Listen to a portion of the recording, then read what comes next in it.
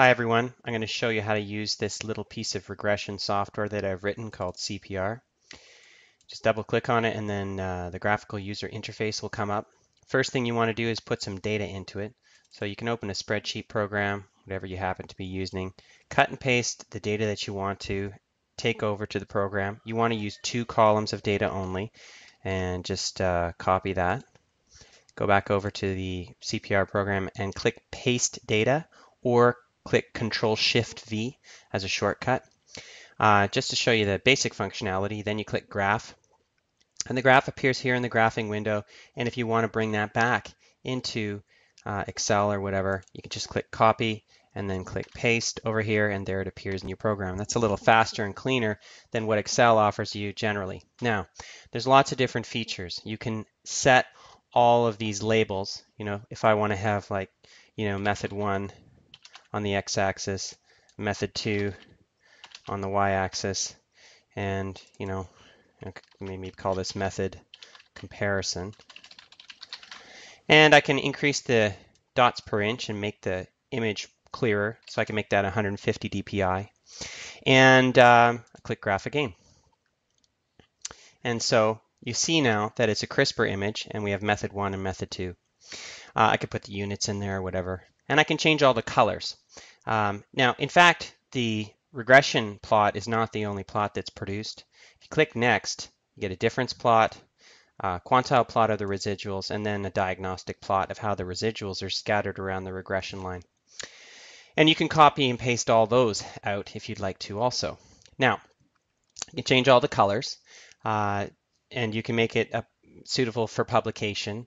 So depending on what your journal wants, whether it wants encapsulated PostScript or TIFF or PING, and you can set an arbitrary resolution for the ones to which resolution applies.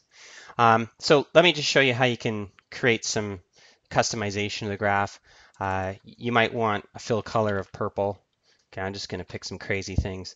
I'm going to make the points a little bigger, so make them maybe 1.5 in their size. I can make the fill color, say, pink, and I'm going to make it 80% opacity, and I click Graph again. And my changes will occur. Now that may not be what you want to use, but that's an example of customization. And there's some diagnostic statistical information that appears in the right-hand window, and you can cut and paste that out just by selecting it. Okay, so now what if you're satisfied with your plot? You've got it in the correct resolution for your journal, you've got the correct size and whatnot, and you want to save it. Well, you can go File, Save Images and Stats, and go to say the desktop. Now, I want you to understand what you're not saying the name of the file, you're saying the base name of all the files that are going to get saved. Now, I'm just going to create a folder, and I'll just call it My Output, and I'm going to call it, plots. Oops, plots, and click Save. Okay, so if I go to the desktop, and my output is there. Those are my plots. I can see my 4 plots. Click on the JPEG file.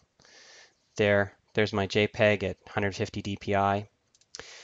There's the stats output, which is just a text file with the raw stats output. And there's a data file that contains the information associated with the graphical parameters and data in my plot.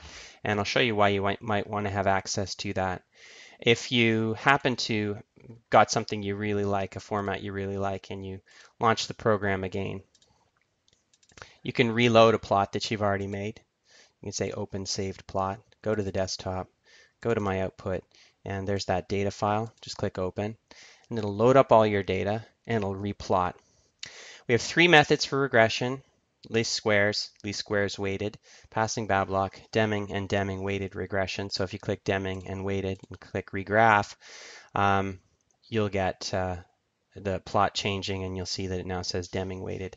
In Deming regression, the variance between the 2 methods is usually a required parameter. Its default value is 1, but generally it could be different. The other thing that's new in this version is the ability to change the difference plot. Sometimes the difference plot, if there's a bias between the methods, the band that represents the plus or minus 2 SDs is way up at the top of the graph.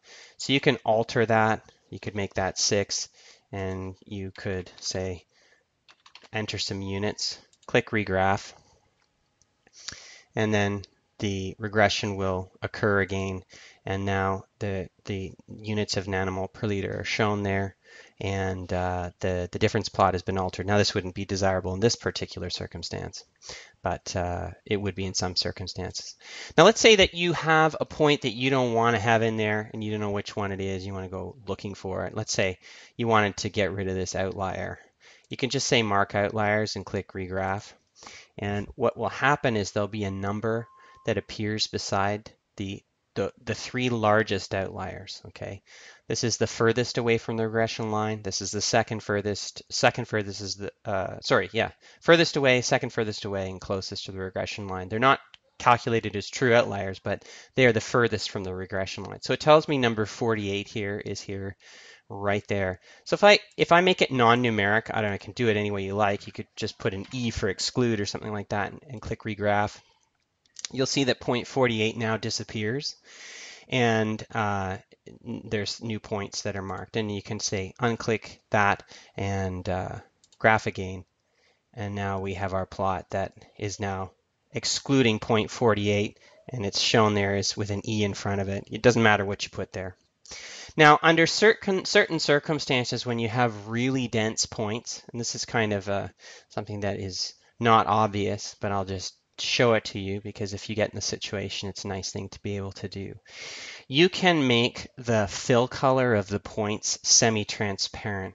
Now, the way you do that is take the color chart that I've included in the zip file and go and get the hexadecimal value, and they're shown there in the second column. So we're going to take this blue, and I'm going to copy that. I'm going to put that in as the point color, and I'm going to put that in as the fill color also, okay?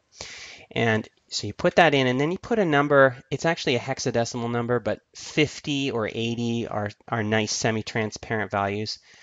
So I'll put 50 and 50 there, and if I click regraph now, what you're going to see is my point colors are blue, but they're now semi-transparent, and that can be a cool effect if you happen to be plotting a lot of points over top of one another.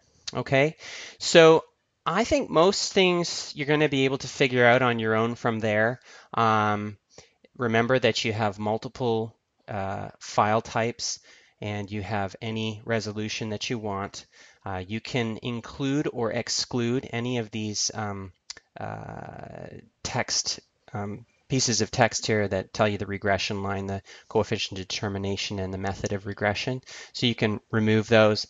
And that's about it. You just play around. You should be able to figure out just about anything. It's pretty straightforward, and I made it that way because that's the way I wanted to use it, really quick to get a nice regression and get the difference plot also for my day-to-day work to quickly compare two methods that we're looking at. Okay, if you have any questions, don't hesitate to email me, and thank you very much for your attention.